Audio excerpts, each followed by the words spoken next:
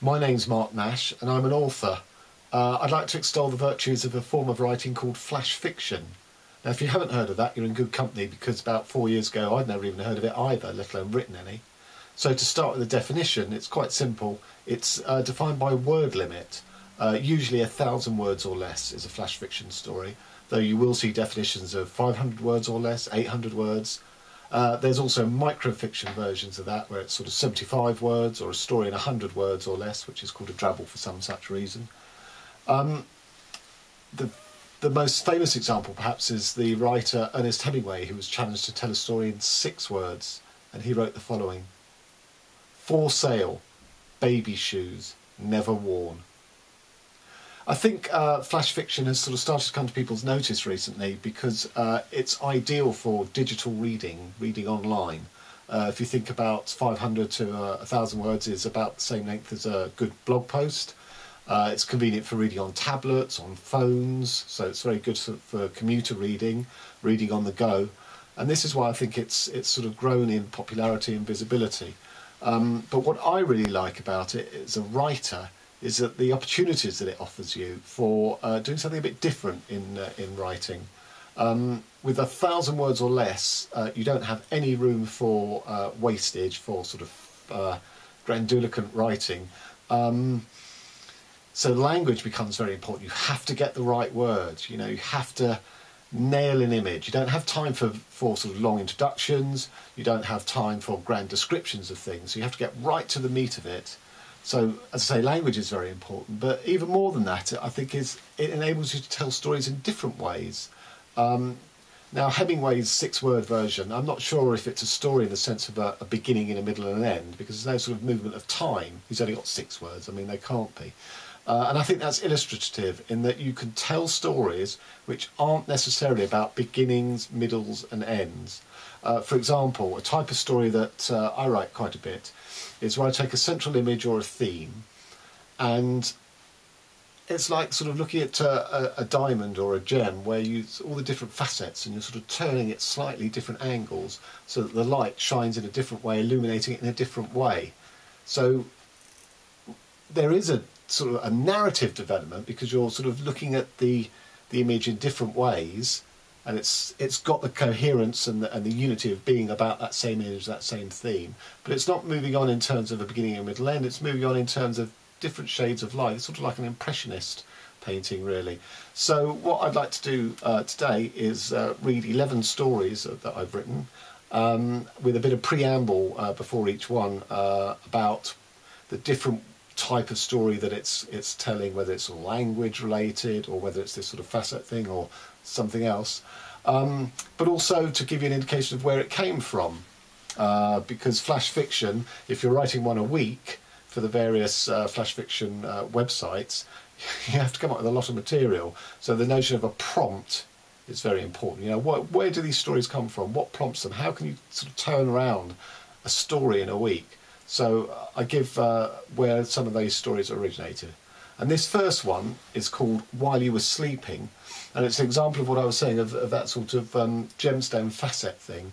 The central image is just the idea of seeing someone else asleep on the bed beside you. Now that could be a newborn baby that you bring home from the hospital, and you sort of that first night and you're watching over it, and it's also new and terrifying. It can be watching over someone who's ill, that you're by their bedside tending them, or it can of course be watching a lover who's fallen asleep but you're still awake and still sort of flushed with love and all those sort of good feelings. So this first one is called While You Were Sleeping. Your first night on earth was held under my eyes, swaddled among blankets in your Moses basket like a tortilla wrap.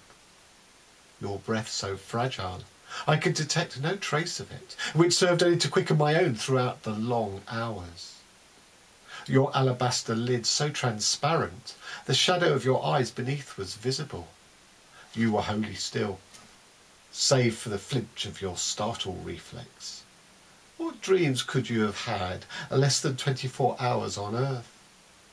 Ones brought with you from my womb, no doubt, rhythmic, liquid dreams. And somehow you soon migrated from the basket to my bed, for my ease of feeding you as much as your own insistent neediness. how I was too terrified to go to sleep and roll my weight on top of you. So I watched you instead. My eyes accustomed themselves to the scanty light. Your dreams are now attended by little whimpers from your mouth, and I could see your chest rise and fall with your strong heart. Was I yet in your dreams, or was it only my breast which figured? Whichever of the two, were we glorious to you, or monstrous? And when finally you were decanted from my nipple into a bed of your own, I would read you magical stories to convey you into slumber. Always I would linger by the bed and continue to marvel at your seeming contentedness. Retiring happily ever after to my own bedroom next door, I never once heard you cry out in your repose. Peaceful, agreeable dreams seemed to be the order of your night, and thereby I dropped off contented myself. Oftentimes I snuck in under cover of night, in the guise of Santa Claus or Tooth Fairy, leaving you gifts while you slept on unknowingly, yet expectant. An exchange of milk and biscuits or tooth, for bulges in the stocking at the head of the bed or under your pillow. Waiting, suspending my breath until your twisted frame was positioned just right, so as to grant me access to slip the offerings under you. Though no follower of religion, yet in those moments you looked like an angel, and my leavened soul floated up to the ceiling. At those times when you were struck down by childhood diseases, how I maintained a tender vigil by your side, mopping your brow with a damp cloth, trying to contain and drive down your inner heat, catching the blocked cadences of your breath, tracking its forced entry through your mouth, watching your pinched features as you struggled to overcome the snags and snarls of a body turned against itself. Once you decamped to university, I occasionally still visited your bedroom, to be confronted with the crisp lines of the untouched linen and the dry smack of cold, uninhabited air. I cocked my ear for any of the variants of your pulses I'd matched to my own. Even when home for the holidays, there was that period when you cried yourself to sleep every night over a girl, with me stood outside your door, head bowed against the wood, as torn apart as you at my redundancy. There came that time when I visited you in hospital after you'd been knocked off your bike. Your arm was in plaster and braced in a harness. How we joked about your involuntary salute, and that the steel rod holding it together might set off metal detectors in airports, sparking shakedown searches. But it hurt you to laugh, pushing spluttering air through mangled ribs. I could see the sawdust etched across your face in spite of the analgesic deadening. But I ached too, as I thought of you travelling to far-flung parts of the world. In the end, the pain would exhaust you into an uneasy and throbbing sleep. I looked on over you, and the years fell away as we resumed our mutual stations, albeit until the overseeing nurses asked me to vacate the ward, since visiting time had expired. And now it is you who sits at my bedside, though I can no longer detect you. I'm unclear if my eyes are open or not, but they are assuredly unseeing. My breathing too is irregular, straining not to the pulse of my heart, but to lungs toiling out of synchronicity, sometimes shallow breath, sometimes deeper, scrambling after every possible variant patterned after yours, as I try and reach out for the last time, to fall into conjunction with your stout heartbeat here and now. But I can't hear it. Are you even in here with me?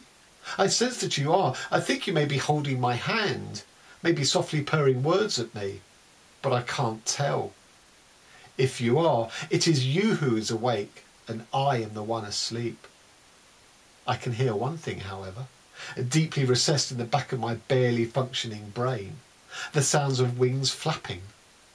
I always said you were an angel. This next one is an example of the type of story that relies entirely on its language, on the idiom, which in this case is the calls of bingo callers. They're sort of rhyming couplets for the numbers. And it's a story that proceeds without sort of paragraph structure, and yet there is definitely a sort of progression of narrative. It's a sort of call and response. This is called The caller to the bingo caller's house calls house. Time for fun. 41. There are 41 paving stones in the footpath from your front gate. Key of the door, 21. Your wallet has a combined total of 21 credit, debit and membership ID cards. Clickety-click, 66. As usual, there will be a total of 66 prizes given out by you down at the bingo tonight. Everyone's a winner, of sorts. A gateway to heaven, 27. The staircase up to the bedroom is composed of 27 steps. Dancing Queen, 17. The 17th stairboard is loose and groans, so take pains to avoid it. One more time, 79. There are 79 books in your bookshelf on the landing. Naughty 40. All your light bulbs are 40-watt energy savers. Makes your house rather dismal. Knock at the door, 4. In her sleep, your wife snores 4 times before a whistle. Pick a mix, 26. The bedroom door is 26 inches wide. I have to turn side on to squeeze through it. Candy's breakfast, 80. Your wife has 80, yes, count them, 80 dresses in the wardrobe. Coming of age, 18. She has 18 different beauty creams, ointments and salves on her bedside table. Up to tricks, 46. There are 46 minutes until the last game at the end of your shift. You and me, number 3. Your wife sleeps propped up on 3 pillows, 1 fringed. On its own, 1. And now that I'm here, she can no longer be said to be all alone. Dirty Gertie, number 30. We all know your wife isn't called Gertie. Candy Store, 74. She isn't called Candy either. She's not American. Rise and Shine, 29. Thee and Me, 23. Down on Your Knees, 43. Droopy Drawers, 44. Ask for More, 34. Red Raw, 64. Staying Alive, 85. Get Up and Run, 31. House. Eyes Down. Clean the Floor, 54. This next one is a story that doesn't have any human characters in it at all. And it was prompted by, I was at my local underground station, which is actually above ground, and I was just looking at the view from the raised platform back down on street level, and this is what I saw, albeit slightly embellished with a bit of poetic licence. This is called The Forsaken. Every town has one, or one at the very least. A patch of unhallowed ground, some forlorn stretch of shattered tarmac, the pock-marked wasteland. Terrain once staked out by man, now ceded by him, bereft of signature jetsam, the condoms, syringes and empty rot-gut bottles indicative of an agonised withdrawal. Yet within an urban jungle, nature seldom makes so bold as to reassert her dominion. Dereliction's removal men seemingly having thrown petrifying dust sheets over these fixtures and ill-fittings. The mosaic of the pulverised concrete akin to the pebble-dash cast of the surrounding building walls, as if the scene has been turned on its side. Even rootless litter appears to have been nailed down in permanent display. Blown from pillar to post, this particular spot has been deemed refuse's final blotching place. A potter's field for the non-biodegradable, devoid of potters and any living organism at all. All notionally delimited by the chain-link fence, but the border is indeterminate, for the fence has been trampled down. The negative space between the twisted metal links presents the only barrier now. Bayonet reeds jutting through these apertures, chlorophyll halberdiers, braided with nettles and brambles, sagging under the armoury of barbs and thorns. sapper tripwires for where no feet ever tread, and tributary nature's token conscription, all present and correct, yet unable to advance any further, held in suspended animation, just like the metal and brick all around. There's no nourishment to be derived here. Wooden pallets charred from hosting obsolete fires, all colour long bled into their black hearts. Yet still this is not the predominant hue tugging the eye's apprehension. Jagged scars of livid brown rust uncannily funnels all sight lines.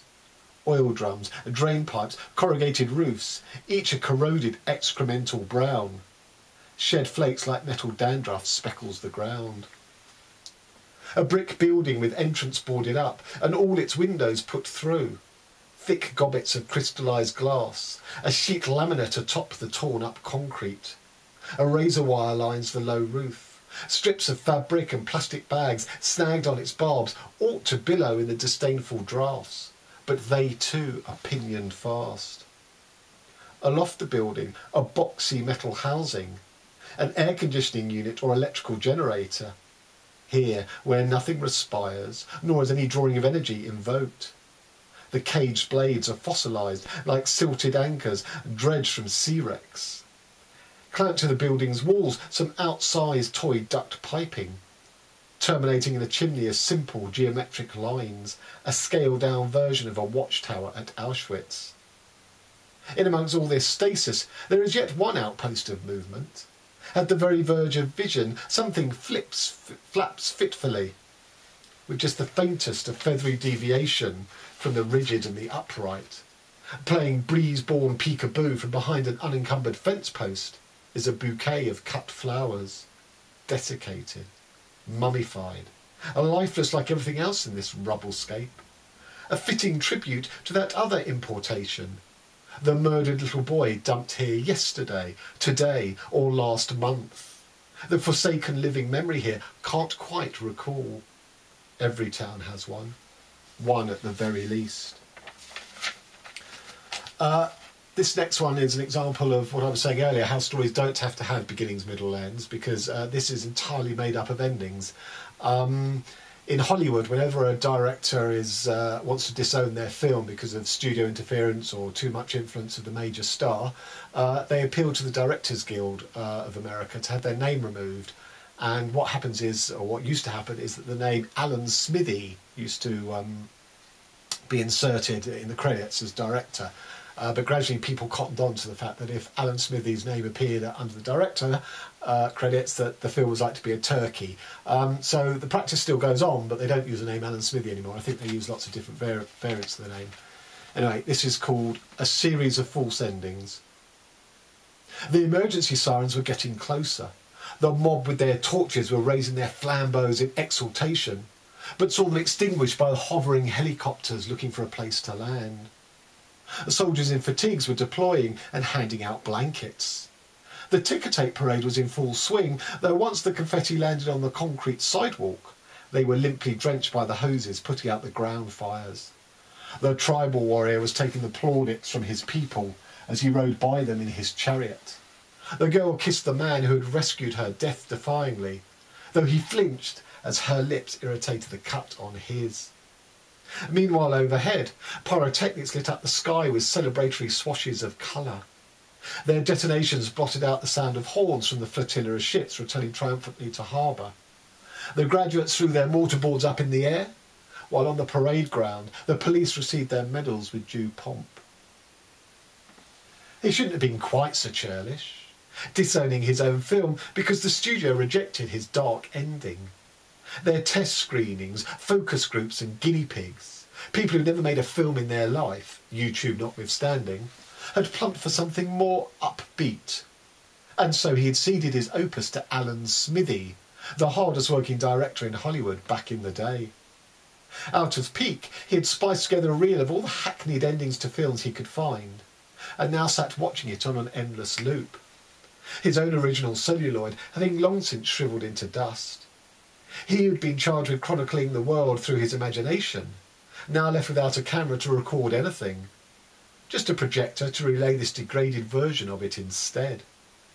Here in his self-enforced seclusion, now the last witness to the fate of mankind, following the ravages of wars and genocides, the inundations of toxic waste, biological mutation and terrorist-inspired nuclear contamination, rising tidal waters and tsunamis, the assault of solar radiation through the Earth's denuded Maginot Line of ozone and magnetic fields. The last man on Earth, one of its most eloquent examiners, stripped of any means of self-expression, of any audience remaining to report to. There were no focus groups now. He wound the spool of film around his neck and looped it over the curtain rail. Alan Smithy's final stand as he kicked the best supporting chair away from under him. The definitive ending that his magnum opus had demanded all those years ago, but which had been prettified by the studio. If anything, he hadn't been dark enough in the original. This next one is relies entirely on its language. In this case, it's where words start to break down and mutate into other words, and yet the sense and the understanding still is fully accessible. At least I hope it is. This is called just aphasia going through. The doctor points out the bubble-like alien parasiting my brain. It looked like an embryo was growing there, a second me, swiping a second-hand consciousness, paying me neither rent nor mind, yet taxing me a tithe of my cells. The bare-faced cheek of it. Tied, not shaved in months now. To my deluded pain receptors, the razor felt like it was scooping out the inside of my skull.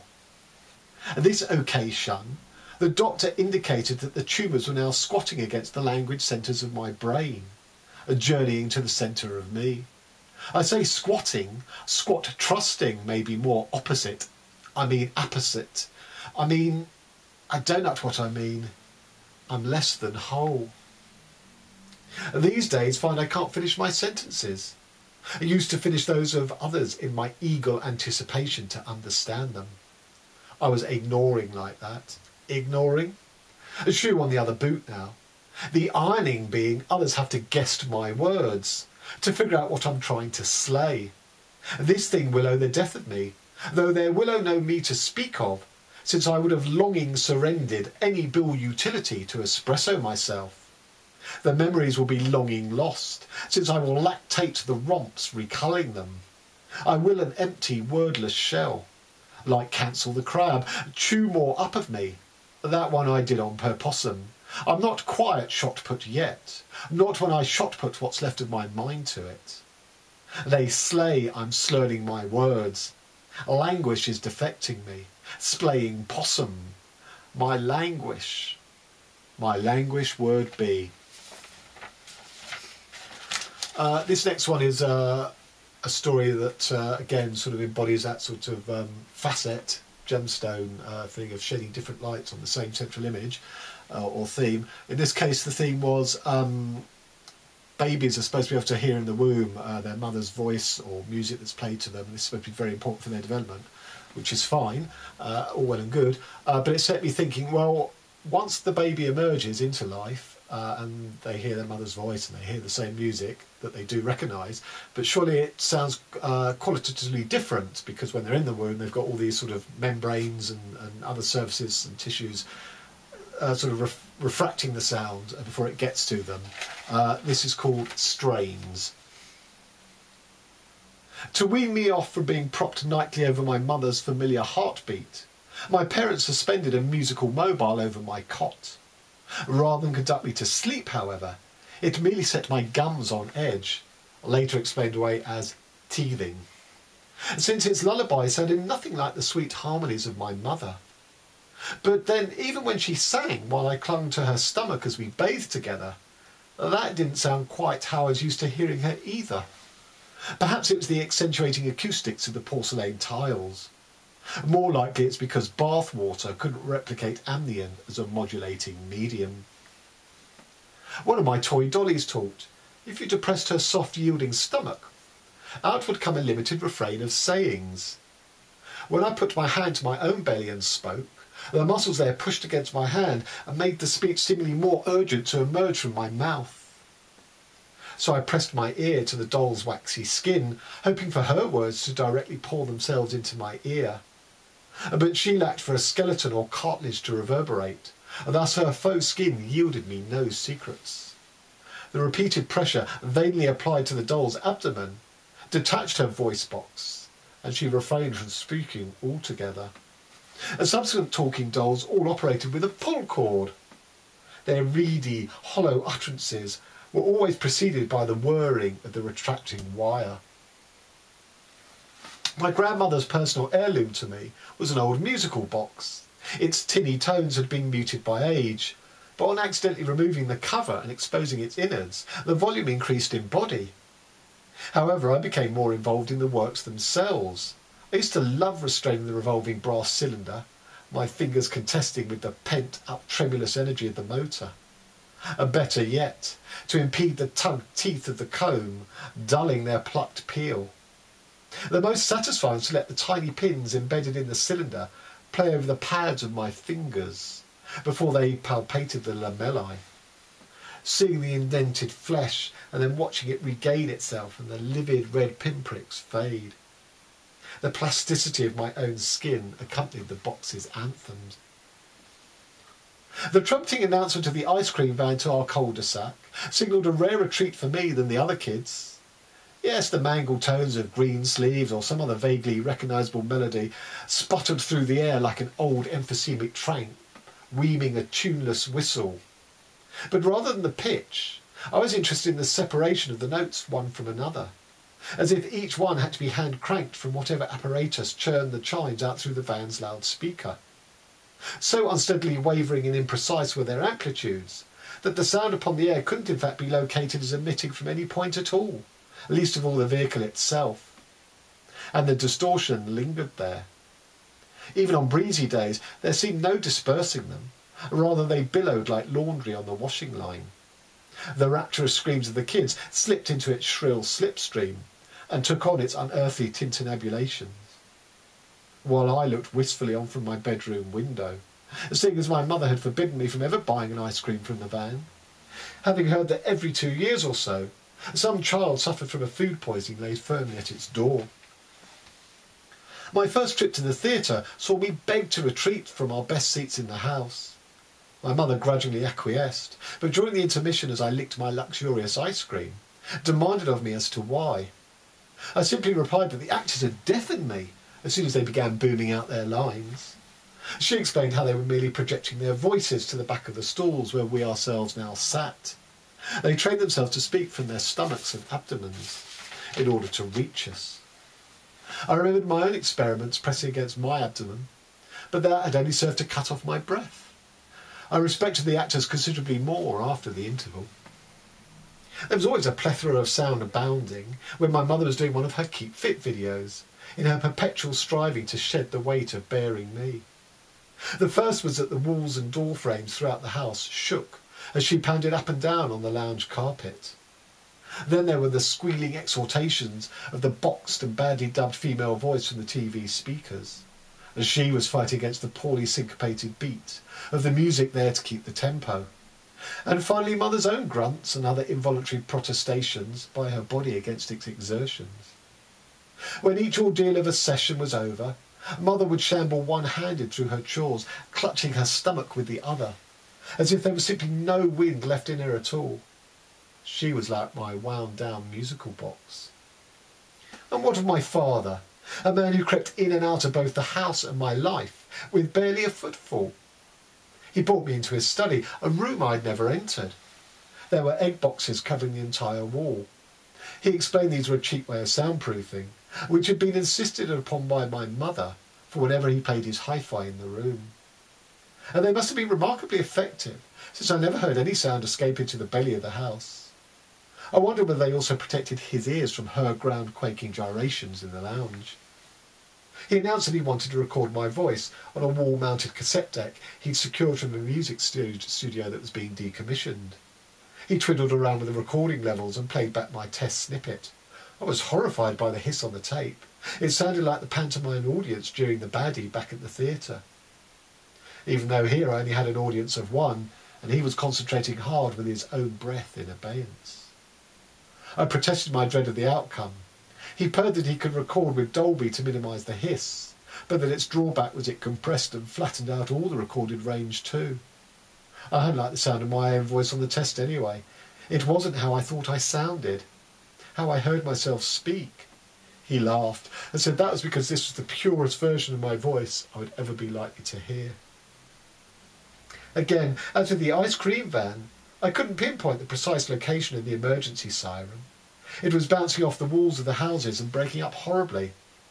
Soon enough I could tell it was approaching from behind as I walked home. When it finally passed me, its bell almost shattered my eardrums. I saw it pull up outside my house. I sped up into a run. Apparently my mother had dragged herself along the lounge floor and managed to dial one-handed, with her other hand clutching her stomach where a peptic ulcer had burst. My father was blissfully unaware, shrouded away in his study, insulated from her agonies by his egg-boxed wall. My voice has barely risen above a whisper since. I didn't want it to come into contact anywhere near my tummy. I only yearned to feel the pulse of my mother's familiar breath, straining wordless secrets straight into my ear.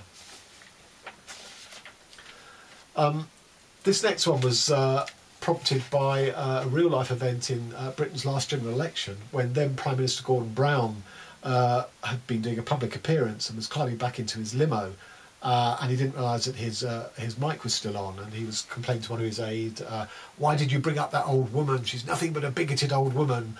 And of course this was broadcast, and he had to sort of go back and have tea with her the next day and apologise profusely. And it just set me thinking, well, what happens if politicians really were to express what they felt openly?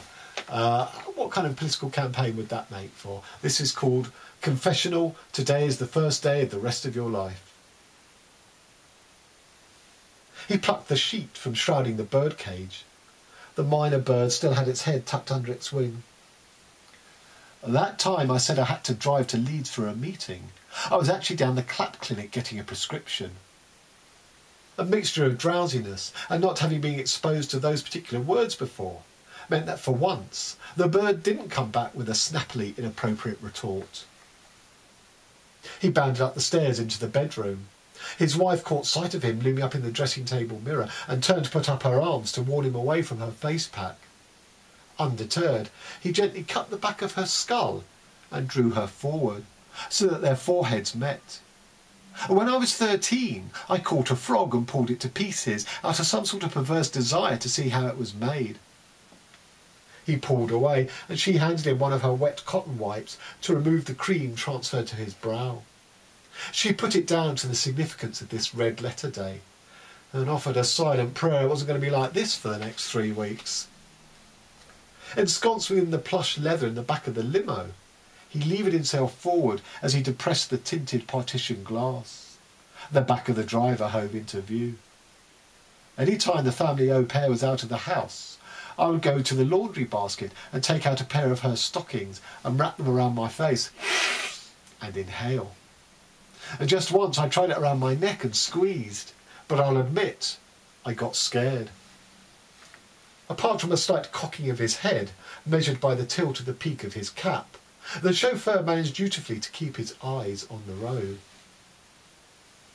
He pulled the sash cord and the curtains parted from the plaque. The applause from the old people's home residents was somewhat subdued by their arthritic venerability.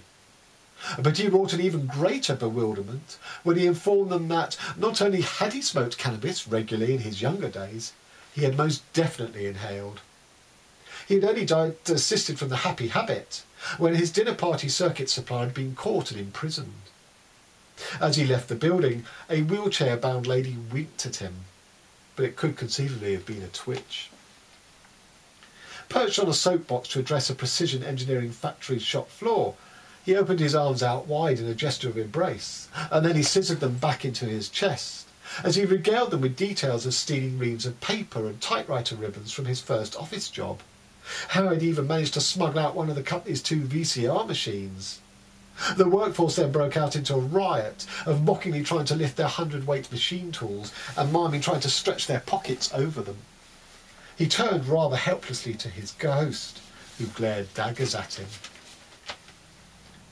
At the Police Federation, he blurted out that he'd launched surreptitious spitball after spitball from the observation deck of the Empire State Building and tried to imagine them landing on pedestrians below.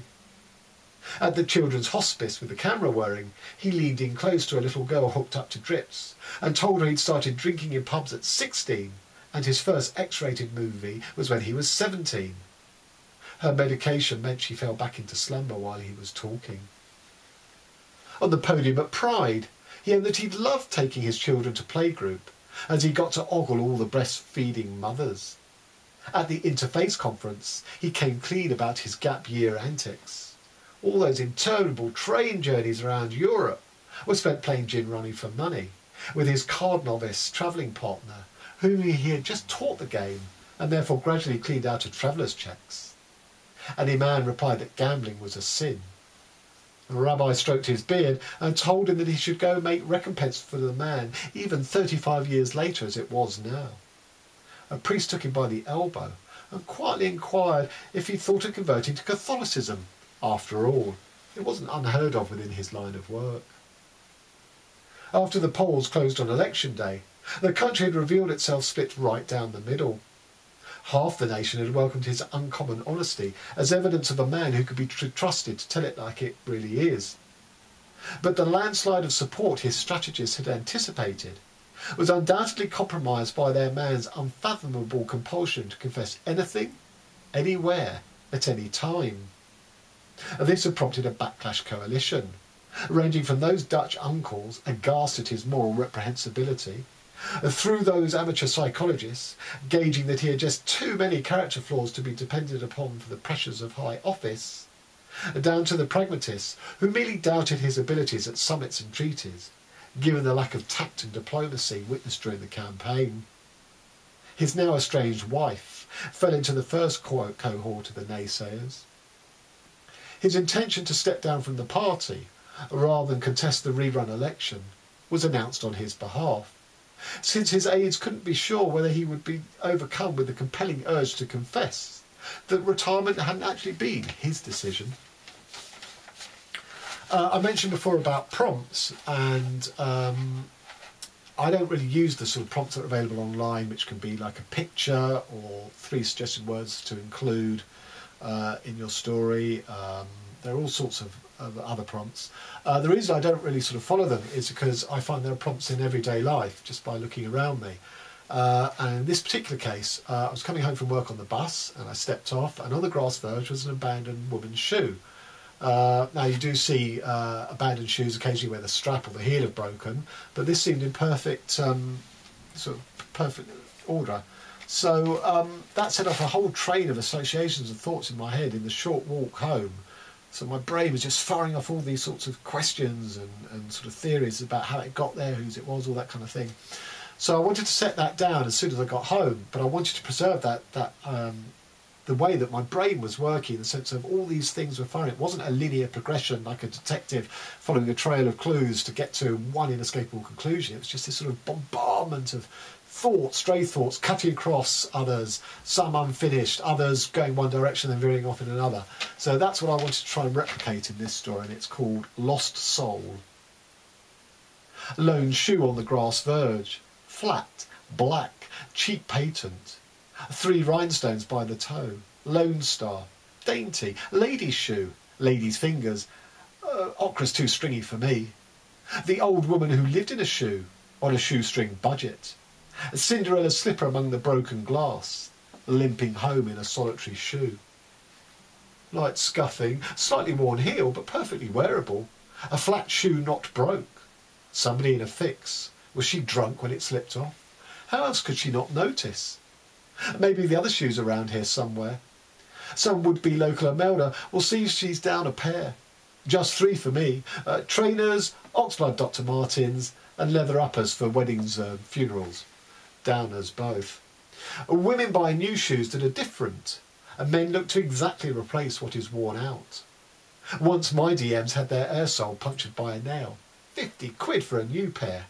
Doc Martin would turn in his grave if he knew his remedial footwear had now become a fashion item. But this is a slip-on, a quick escape into the outside world, shooing yourself out of the house, Shoe like a pest. Anything but a shoeing. That Arab journalist who threw his shoe at a US president. The sole of the shoe has always been regarded as the lowest of the low. And with the dog shit around here, you can see why. Unlike the noble soul. No shoes on in a mosque. Entering sacred ground. The mundane earth must be kept outside. My mother operated a version of the same dirt anxiety. But hers was more born out of avoiding inconvenience. And feet unconfined by shoes are free to grow. Accordingly, I have unfeasibly large plates, bigger than anyone else in the family, and a bugger to buy shoes in my size. Only size 7 shoes are arrayed in a shoe shop for display. Why 7s, I wonder?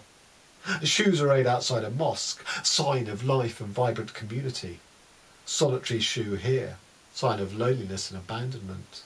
Should I take it home with me? What, on the off chance she should show up looking for it? Something deeply unsettling about abandoned shoes. Not always, I suppose. The shoes neatly cubby-holed at the bowling alley, like a human honeycomb. Trendy trainer adverts with the shoes strung over lampposts and telegraph wires. A Mussolini hung from a lamppost. Unconscious associations. A news footage of massacres and bomb atrocities. People shedding their footwear as they try and run. Or are blown to kingdom come, so that all that remains in contact with the earth is their shoe. Trying to bring a people to heel. Actually, now I come to remember as well, the Auschwitz Museum has a room filled to the ceiling with shoes. Just stacked willy-nilly to convey the sheer scale. The extirpation of a community in a race by their distressed leather. I hope the woman got home okay.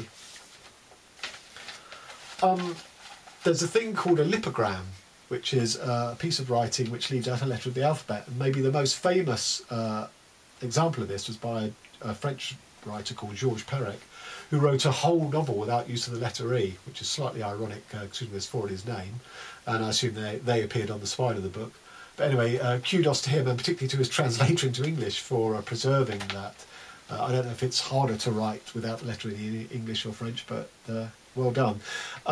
Anyway, there's a thing called an anti-lipo, which is the inverse of that, where instead of leaving something out, you kind of keep coming back and referring to the same motif or the same word. In this case, it is a word, and see if you can guess what it is. This is called 27 grams, the weight of the world. The stripogram practised her routine while listening to her stereogram, a mocking echo of the light entertainment programme. Her grandmother who reared her used to listen via radiogram, while sat decoding the acrostic's crafty anagrams, unravelling its grammatical cat's cradlings, as intricate as the origami tangrams she crafted, for she liked to keep her engrams active and live. How she always had to wait for her Grammy to go out, dressed in her dowdy grogram skirts and matronly grimaces in order to attend lectures on Antonio Gramsci, to rebut his atheist hegemonic sociograms on her monogrammed notepaper. For only then could the girl switch to the phonogram function, wheeling around the parlour to Nick Drake and Graham Parsons, deprogramming her strict upbringing. A Gramercy if once her guardian didn't return home early, feeling queasy from the implications of an angiogram. Finding her sign cavorting lewdly, she accused her of grammary, a tone as declamatory as if she daubed a bloody pentagram, taking in vain the spirit, if not the name, of the tetragrammaton. Thrown out on her ear to tromp the isograms, making her way through the Grampian hills, the start of her 3 grams a day cocaine habit, 6 at weekends, oiling her roaring trade as a stripogram, as the oleaginous punters loved to give her impromptu mammograms. This next one, again, is an example of one of those stories where just sort of looking at the central image and just turning it slightly, getting a new shade of meaning, a new insight. In this case, it was simply the idea of, well, what happens if you've got a name badge, but there's nothing on it? Your name isn't on it. And this is called Achy Breaky Purple Heart. Here's hoping. A lickety-split inspection to ensure I haven't tucked the back of my dress into my nicks, or anything classy like that. A sharp intake of freshly minted breath. A crisp confirmatory nod bestowed in the direction of my selfhood. My name is... That's all it says on the tag. Precisely that. ... Dash, dash, dash, ... having been strangely omitted. No name and no pack drill. Nor have I been awarded the Order of the Twin Purplish Hearts that everyone else here seems to sport, where seemingly some thoughtful soul has limned 2 interlocking hearts on the cardboard, pink tinging purple as the hues dissociate along its ply, just in case one should look down at one's adapted shop office soiled visitor's pass and momentarily become befuddled as to where one was. A carbon life-form dating society, with the emphasis on form. For we, all of us here tonight, are being recycled. A job lot of pre-laminates, obviously. The badges, I mean. Even though everyone in attendance prays to be bonded and to have the past overlaid. First name terms only, rather than those of divorce settlements. Or no terms at all, as in my case. For no one at the door had a pen, and my eyeliner pencil was just too chubby to cut the mustard. Folded into this sterilised lucky dip, I've been shorn of my cover. In this unsanctified chapel of love, I've been dechristened. All because it was a bit of a rush. At the last minute, some shrinking violet, faced with the prospect of being a wallflower, pollarded herself, and I, at the head of the reserve list, was requisitioned. Pinned on and hemlined up, pitter-patter, pitter-patter. Be still, my fluttering heart. Leave that to the eyelashes. Oh, well, you know what they say, in for a penny, in for a pound. Never has my stock been so low. Still, it does present somewhat of a problem as to how I tender myself to my fellow travelling love contractors, how I dovetail with these hawkers of the heart. The natural icebreaker of having my name stamped and barcoded plainly for all to perceive is in dry dock hock. The champagne aplenty has been flung at this prospective maiden relaunch. Frangible confidence shattered, my bottle long gone. The strangers in this flow do not pass me like ships in the night. They just proceed to give me, with my nebulous flag of inconvenience, a wide berth. Save for the ketch with the bottle-thick spectacles, he who heaves to at each and every bobbing prow, now sidled into my Chanel wake, pitching so close to my bosom as to leave a vaporous spume on my nameplate, while he tries to focus his magnified sextant. For my part, I'm acquainted with the unmagnificent sex of his balding crown. Unable to pinpoint my heavenly being, he hoists up his specs so that they breast his forehead, in a myopic attempt to pierce my anonymity. Now even he prepares to cast off, shaking his head foggily, which serves only to bring his glasses sliding down on the bridge of his nose. My escort scuttled before I even got out of port. Scanning the room, I see hands wrapped around tumblers of cheap, warm bubbly, indexing fingers freed up so as to point at the swirls and loops on each other's badges. I can mark them trying out the sound of one another's handles, sipping at them with their lips, ingesting the consonants and swilling the vowels around inside their cheeks, sharing the palate with the blend, and conjoining the name with that of their own, and contemplating whether to imbibe or expectorate the vintage before them. You begin to see my problem, my unwritten invisibility. It seems I'm to be the undesignated driver for tonight. As they all give rip to their avid ferment, I'm reduced to smoothing a crinkle in my bodice, where the badge safety pin has rucked up the chiffon beneath. OK then, so I'm thrown back on my own resources. I have to be myself. But who am I? I have no accreditation. No, wait, go with it. Use it to my advantage. Here goes nothing. I know, these badges. The bubbly in hand is the only indication that this couldn't be an AA meeting. No, not the breakdown service. I don't know, no. That went well, I thought. An icebreaker, like the one applied to loosen up Leon Trotsky. This perishing no-name badge will be the dearth of me, if first it concede me any life amongst these love-lorn wraiths. I fluffed my line, for these could not be recovering alcoholics, since they are at least possessed of some spirit. This lot's more akin to a convention of call centre operators. Hello, Archie speaking. What, may I ask, is the nature of your inquiry? Maybe I just imagined I heard that for a chat-up line. Or perhaps they could pass for a group of personnel officers on a motivation course. Well, downsizing one's ambitions is an occupational hazard at this stage in life. If only the stakes weren't so great. How much more personnel could it get than those two interlaced hearts lovingly felt tit by some romantically deluded secretary from Cupidity Corp?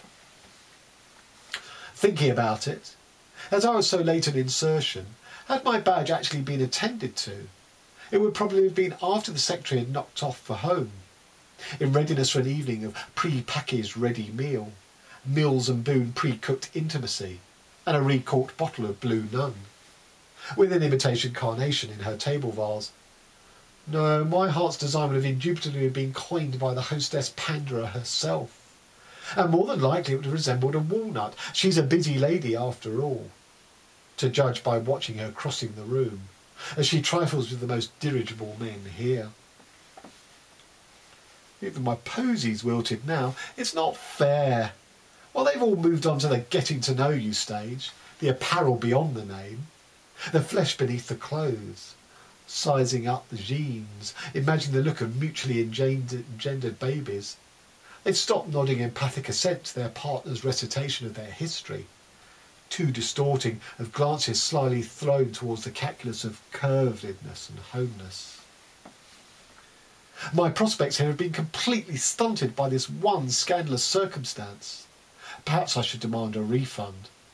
No, more than likely they'll stake me another date night instead, and even appropriately sanctioned. I think I'd rather share an evening round the dinner table of their secretary, swapping overblown notions about love. I'd bring the wine though. And this last one just considers the notion of the spaces that we inhabit, our houses, and how, if you're there for a long time, that somehow the house takes on infusions and traces of the people who live there. This is called 2 Up, 1 Down. It was our dream house. A white picket fence, hydrangea and bougainvillea, understated unassailability and overblown fecundity. The lot. Interiors designed by ourselves, hand-drawn plans, lofty elevations with the highest of intentions, carving out our shared space, shutting the door on the world just to inhabit one another. Our abode, a place of constancy, of abiding bricks and mortar solidity, a uniquely private realm in which to abide by its own internal rhythms, if not its house rules. Those windows kissed by the sun in the morning, the walls limned with shadows from the electric lights, our own projections.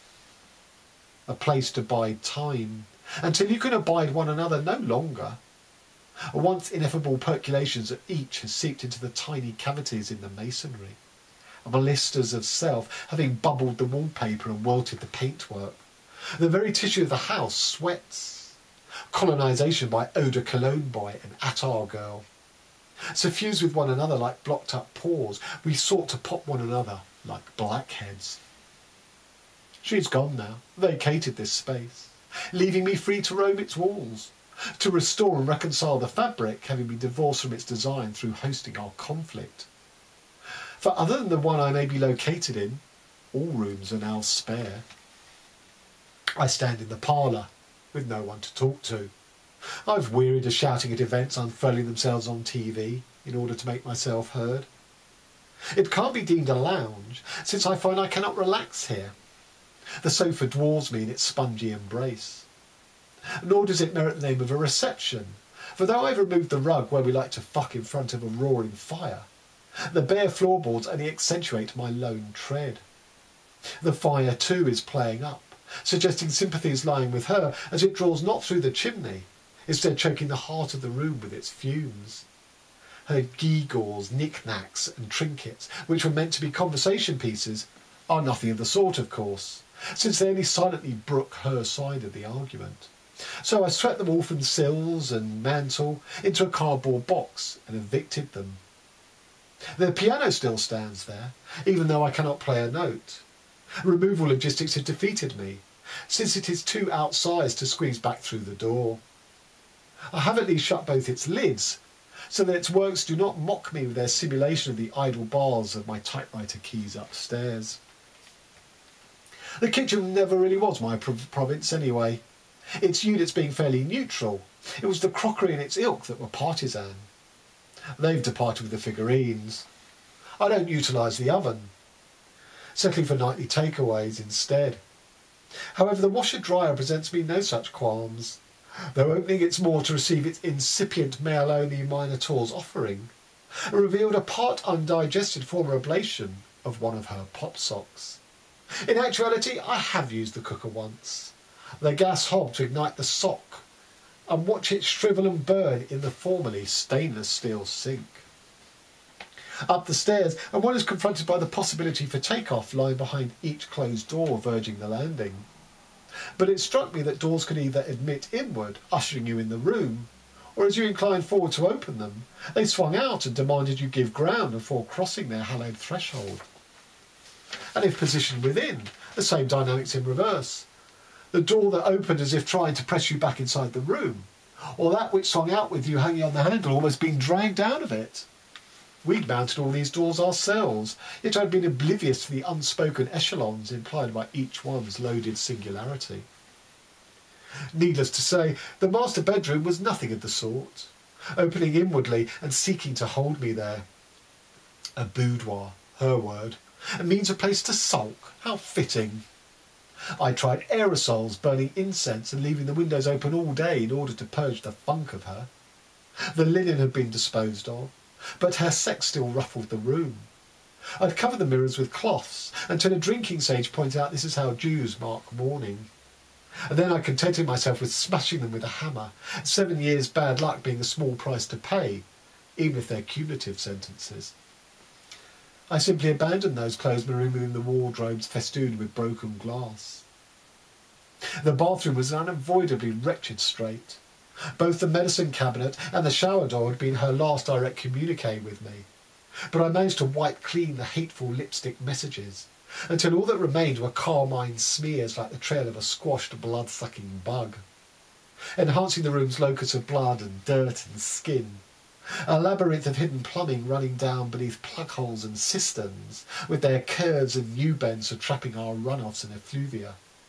For all my rubber-gloved bleaching sorties, how she must still reside there, little tiny shards and spores of hair, nails and other offcuts, totems and clippings of her unsympathetic magic, cursing me from beneath the ruts and gouges in the linoleum. She persecutes me from within the pipes, blow-darting me to a slow ruin. So it's hardly surprising that I've retreated to the sanctuary of my study. I've put a camp bed down, hang my few reclaimed clothes from the curtain tracks, and it's here I partake of my meals too. For this was ever the one single room stamped entirely with my cast, though somehow her poisonous essence even manages to slip under the door and waft itself within these precious walls. I only return to writing by typewriter, because every time I switch my computer monitor on, there in lipstick font would appear the message, "How can you live with yourself?" No matter what I did to try and change my screensaver, always it would return afresh to taunt me.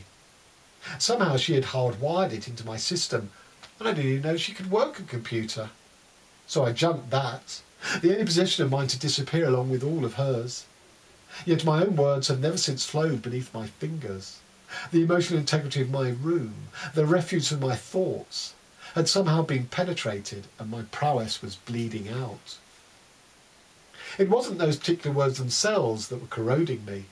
It was the groundwork she put in underlying them, when she had reconsulted our original ground plans for the house, and overwritten the word study in my angular uncial with the word nursery, and appended a heart above the U.